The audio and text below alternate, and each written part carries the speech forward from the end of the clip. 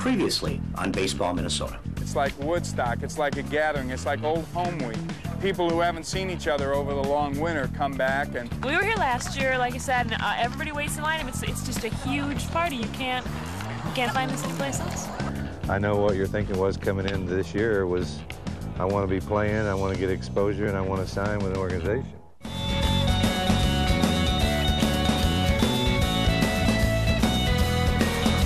You'll love him in the movie if you liked him in the book. A year ago he never even got a second look. Now here's this year's face, household is his name, and in return he sealed the deal for just a little bit of I just wanna be famous. I just wanna be famous.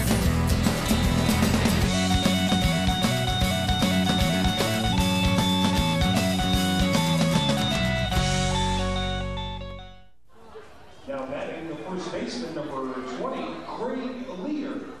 And Leader will get a chance here. Here's Leader with a hot shot that's stabbed by the first baseman. He'll throw to second and back to first. It is a double play, and the ball game is over. He must not have. Wayne Terwilliger talking to the umpire, but it'll go 3-6-3 on the double play to end the game. Don't forget, Saints will be home tomorrow. It starts a 6-game homestand. Another tough loss, 2-game losing streak. Open the first 6 games on the road is always tough. Now we got the 6-hour bus ride going home. But opening day is always something special in St. Paul, and I think that'll give the guys a big lift.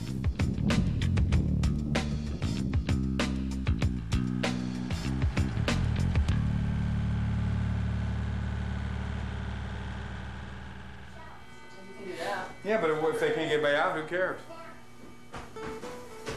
Want me to call him? I haven't called him in a while, but I could call him tonight. I love this game, and I make no bones about it.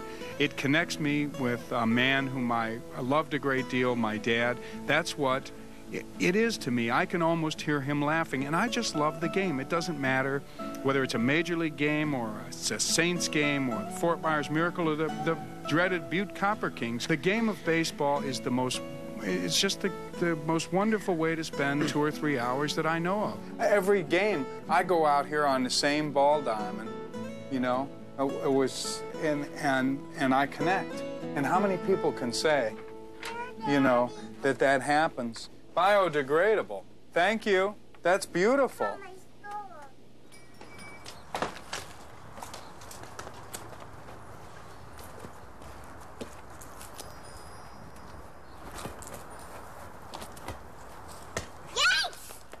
Okay, you guys. Okay, see you later. Bye-bye. I'll see you later. Mike Veck and I became friends when he came to town. He said I ought to do the show from a treehouse. You got a big neon sign with your call letters on it, and you don't pay for that. And, of course, I jumped at that. If I could get the station to go along with it, by God, there wouldn't be a better place in the world to do radio. Very, very odd to have a guy doing a radio broadcast at a ball game and not broadcasting the game. I don't think there's anything like that in the country. All right.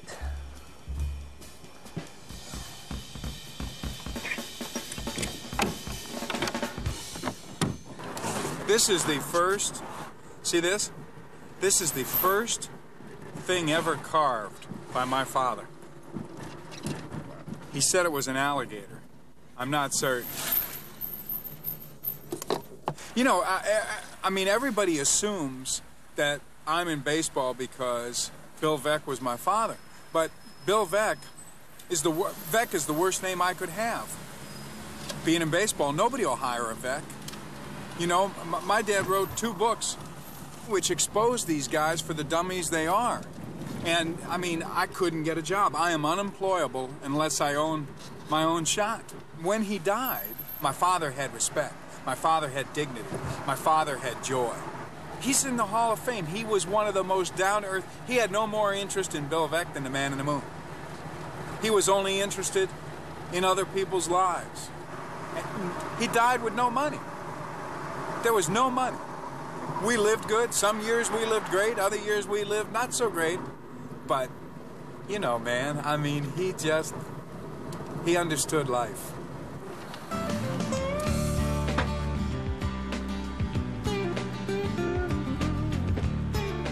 Oh, there's money all in your back seat. Yep.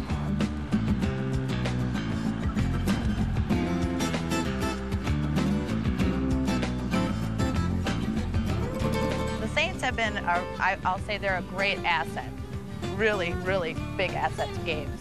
Tonight is the home opener, and I know it's going to be really crowded, but I'm excited and a little scared. I don't know why. I just take it personally if anything goes wrong at games. I've been there so long. I'm on my 11th year there. Yep. It's been a real roller coaster ride. You did? You drive like a maniac, Shannon. I'm not surprised. I was a practicing alcoholic probably for, what, 10, 12 years, I guess? 12 years. I'm kind of nervous. It's been a year since we've had one of these things, you know? Hi, Toddy. Hello, Jill. Hi, Sharon. Hi, Bob. I feel like going and yelling at Mike Veeck real quick. I just want to yell at him one time about that, get it out of my system, just because I think it's going to be impossible to do a radio show with 20 people in a hot tub 5 feet from me. I don't know. It's just me. So I'd like to yell at him real quick, if that's okay.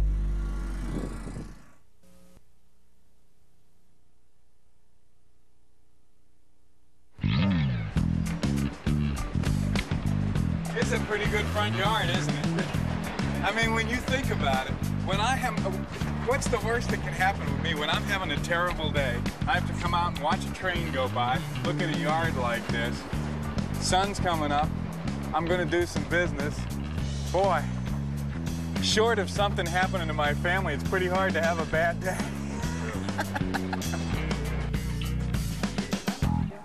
If it's not a situation that helps you, and that's why I wanted to spell it out, because if I would have just said Chris Evans is interested in trade, I'd get all kinds of calls and they'd say, you know, here's a box of baseballs or whatever. I want them to let them know that we think you're a pretty good player, and it's going to have to be a situation where you are going to get a lot of playing time, or... I haven't played a whole series since the very first series. You know, play a whole series, play like 2 out of 3 games the next series, maybe 2 out of 3, and then a whole another whole series. No, that's fine. You know, because I will put up the numbers, and I don't mind sitting one game. I just have to get this off my. I just have to get this off my chest, and then I'm just going to go on with the season. It's just I just got to get it off my chest. Did we cut his phone line? No, that I'm actually, that's real low on my list of complaints, but I'm just going to get this one out of my system because I know there's nothing that can be done about it. Could you have picked a worse place to put a hot tub when a guy's doing a radio show? There, I got it out of my system. All right. Hey, I'll work out my frustration over this whirlpool on the painting, and by the time I'm done, have it out of my system. Boy, I'll tell you, this ball club made this town a lot more interesting for me, besides the fact that I live just a mile from it, and I grew up with outdoor ball, watching the Twins play at Metropolitan Stadium, and my memories of baseball being sitting in the sun and seeing real green grass. When they came, that was the last time I ever checked out the Minnesota Twins. This is my ball club. It's a mile away. It's the kind of baseball I remember. Well, he's a workaholic. So he gets to do all kinds of different stuff with it. So he gets players, he gets all this different interaction with people in the community. And it's very strange how, in 3 years' time, how well-known he has become. It's kind of sweet, I think, really. It's kind of funny, too. Mike, I got a little on the ground here. Where's that paint thinner? You better not get me on the ground. I got a little. I will kill you. Where's my stuff I bought?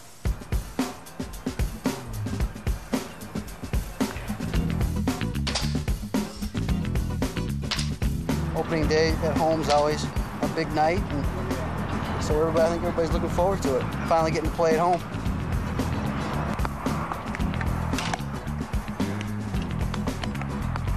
I haven't seen the crowd. I've heard a lot about it from the players who played here in the past. I'm really looking forward to see if it's up to its billing. I imagine it is. I think they're tailgating in the parking lot right now.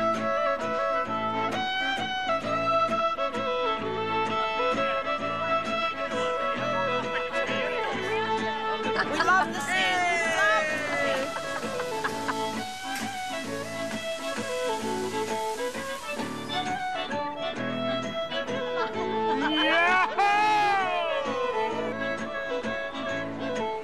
Hey, I'm just delivering potato chips to Giggles. We have 5 boxes, so can I just pull up? Thanks. Look at all the tailgaters. Wow. Giggles! I'll try. Oh, yeah. There's one. Right. Whoops, that's what I was afraid is gonna happen. God, that's hard. There's so much excitement in the air, I think, around the Saints game. I have other things on my mind, though, too, today. I'm going in for that operation tomorrow. Yeah. I've never been put under before, so. Well, you know what they do? They got me right here, and they pull my skin back, and then they break my nose and shave it off, and it's really rather disgusting. You know, I'm surprised I haven't broken more things or anything besides my nose because, you know, 10 years of heavy drinking, I was falling down drunk all the time. I'm surprised, you know. I feel really lucky, especially working at the bar. You know, I see a lot of people that aren't recovering, and I feel very, very grateful.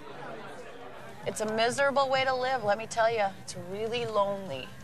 You can have a million friends, but you're always alone. It's really very sad.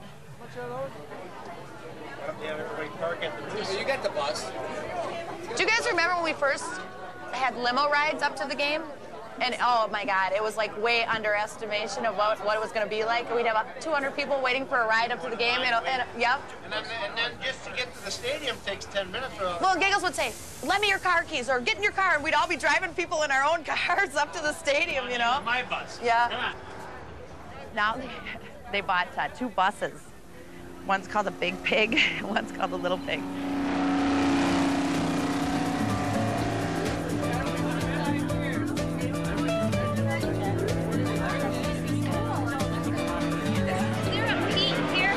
Yes. Pete? Are you Pete? No. But we're supposed to talk to a Pete when we get here with the cars. Uh-huh. Do you have, did he send you tickets so you can get in, or you just, if you No, go... we don't have our tickets yet. Okay, go right to fan services and they'll help you. There's a table right there. All right. A counter, okay? What do you want to do? Say to somebody, you got to have a ticket. What do I care? We're doing great. I'll let 100 people in here in the course of the night who won't have tickets or will have a story or will have left them. And you know something? 90 of them won't have ripped me off. Marty Scott out working the parking lot, walking around. You can't do that when you get big league. That's poppycock. For 15 years, I dreamed of making it back to the major leagues. That was all I ever thought about, was the return. And suddenly, when it was right there within my grasp, I turned it down. Yeah. And my first thought after I called my mother was, I'm even dumber than they say I am.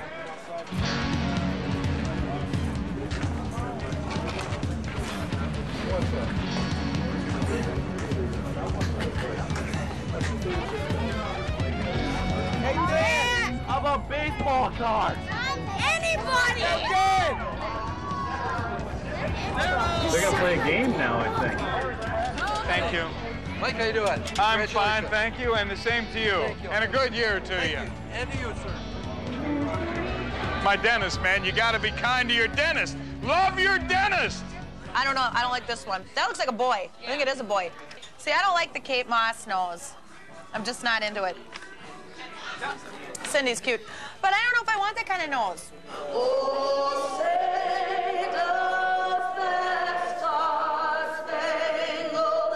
Well, thank you very much, and a pleasant good evening, everybody. Along with Dave Wright, this is Greg Harrington, and we've got a great night for baseball here, David, and we've got opening night festivities, and everybody seems to be in the mood to kick off the 1996 home season for the St. Paul Saints.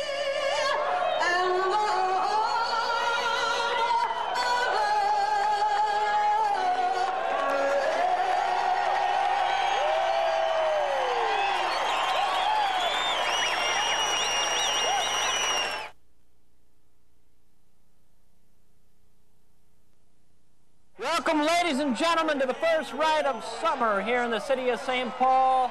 The home opener of the St. Paul Saints, Mischke, live from Midway Stadium in the shack, the shanty by the track, freshly painted, ladies and gentlemen, ready to go again. Another season out here above the left field wall. And what an evening it is for baseball, ladies and gentlemen.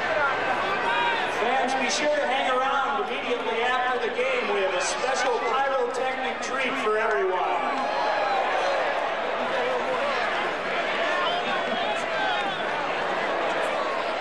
Ladies and gentlemen, your 1996 St. Paul Saints. Look at him.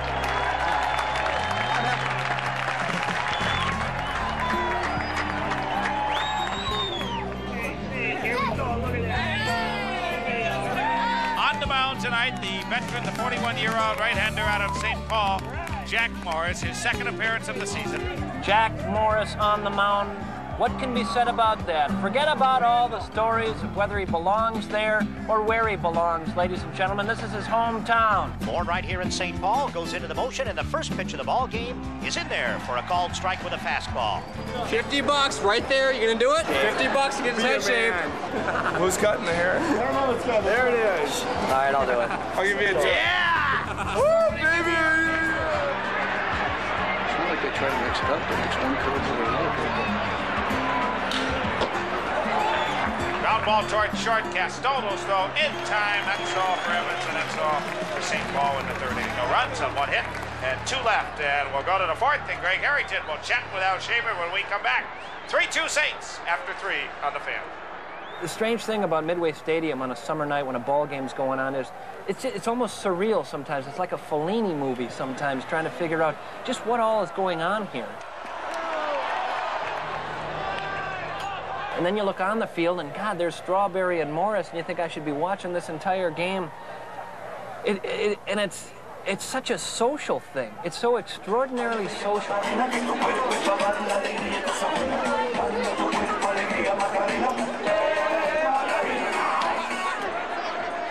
Jack Morris working to the number 9 hitter, Duva, with a runner on third. Little chopper, the third baseman. Evans cuts it off. He bobbles it. And all hands are safe, and the Gold Eyes push a run across. And the Gold Eyes have tied it up now.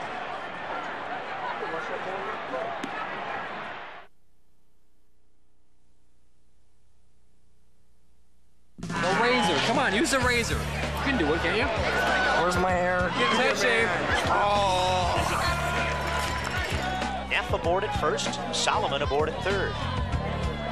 Outfield swung around towards right for Garner with a pretty good gap in left center field. Here's the pitch. Oh, he jumped on it. Mashing it down the line. If it stays fair, it's going to be trouble.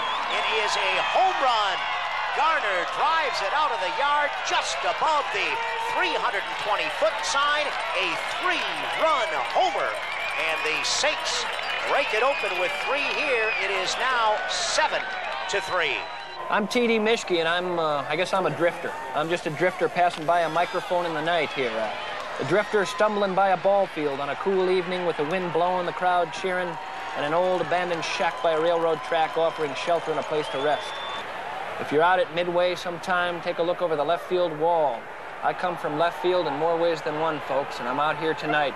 The sun has gone down, the lights are up, the stadium glows. Ask me what's going on in this game? I have no idea, folks. Absolutely no idea. Oh, my God. Here's the pitch. Little roller towards short. Evans will cut it off. He'll go to second, but it's not in time. And the Goldeyes get another run across to make it 9-8. Come on, somebody make a play. Let's go. Well, it's a fielder's choice, and there's maybe the inexperience of Evans, the third baseman. He's not played a lot of third base, Greg, as we talked about, and he went to second there, but Powell can really run. Steal home, Darryl! The stadium itself has never looked this beautiful. Vec, I don't know if you're aware of this, is a paint fanatic. That's one of the reasons why before we start every year, I make sure I put a fresh coat of paint on this shack. And now the pitch. Duva swings, hot shot towards third. Evans knocks it down. Another run is going to come in. And here comes another run. And the Goldeyes get 2 across. God almighty. And now they take the lead at 10-9. Who's on the phone? We have John on line 5. Hello, John. Tommy. Hi. Hi. I'm calling you from Saskatchewan. Saskatchewan? Canada. Well, we're playing you. I heard your national anthem tonight. And let me tell you, buddy, it ain't any easier to sing than ours. 3 balls, 2 strikes, 2 out. Saints trail by 2, but DeAlexander is the tying run at the plate. Brewer to the set, delivers. Strike 3, call, the ball game is over. Mike Neubeck waited a while before he called that one, but it's a called third strike, and the Saints are down in the 9th, and the Goldeyes win it by a final of 12-10. For St. Paul, no runs. They had no hits. There was 1 error. They strand 1. And we are finished here tonight with the final score of 12-10. The Goldeyes defeat the St. Paul Saints. And the Saints lose their home opener for the first time. We just lost this ball game, I think. No, it's nothing to do with baseball. Well, we did just lose this ball game, 12-10. Well, yeah, who cares? They get it. These people understand. They know that the fun and games are just embellishment for the basic product, which is this wonderful little game of baseball. So they don't, they know it's cheap theatrics that we do, but they love them. They love them, and when the first pitch is thrown, then they watch 9 innings of baseball, and then they hope we do something stupid afterwards. And usually we comply. I don't think I can go that small, though. They can only do so much. That's a lot shorter. Well, it's crooked, and then they're going to straighten it, and then, as long as they're going in there, they might as well do something else to it, Mishke, KSTP, good old St. Paul, big time Minneapolis, live from Midway. Checking out, ladies and gentlemen. Sleep well, all of you. That's the end of the show.